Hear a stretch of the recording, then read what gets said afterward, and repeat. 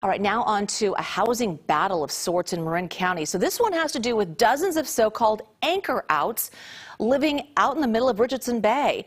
The county says they are there illegally and wants them to move back to dry land in the next 3 years. Brian Hackney caught up with an artist who lives on one of these floating homes. My father used to bring me over here when I was a kid. And then one time later on, I came over and I saw a guy walking down from the houseboat dock. And I said, you know, that's what I want to do. I want to be one of those guys. Houseboats are usually moored to a dock. That's the $3 million boat.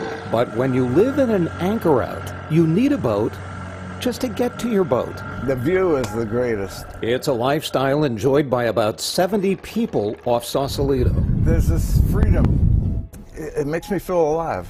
And how much rent do you pay? No, I don't pay any rent. That's a pretty unique... Yes, it's the real last free ride. This is actually Stephen Errett's art studio. This is great. That's the canvas? That's the canvas. And for inspiration... Aha! Wow, this is breathtaking. You can see why he's lived out here since 1972. After more than 50 years, you're not planning on making any changes. Not if I don't have to. But he just might.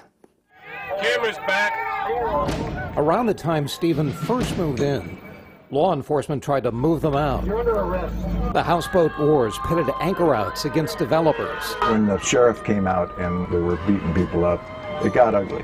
Developers won. The developers won. 50 years on, there's a new push to scour Richardson Bay of the boats, saying they're damaging eel grass. In 3 years, this lifestyle might come to an end. Wow. You got everything you need on this houseboat. Yeah. Bedroom?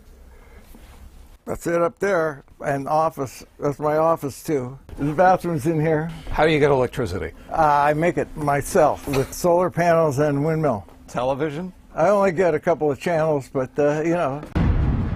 What's it like on a wild and stormy night? Rocking and rolling. In fact, Stephen's boat sank in a storm 20 years ago. He got it floating again, funding the job by selling some art. It's so subtle. That's what he does for a living. Create art with his colleague Cynthia Franco up in Sebastopol. That looks pretty good there. This partnership works. Yeah, It's great. it's amazing, really. They create some beautiful art, but it seems as if Stephen is never on dry land for long. Hey, there's Little Bird. You got pets? I got pets. Well, I remember the first time I saw you. Steve doesn't seem too worried this may all be coming to an end. Well, you know, it doesn't do any good to worry. Maybe that's because he can't imagine living like you and I do. You ever get lonely out here? No. Really? No. I know it's water, but this is where I really feel grounded. I'd like to stay out here till, you know, till I pass on. The Marin Housing Authority just approved a voucher program which would help 17 anchor outs find housing on dry land.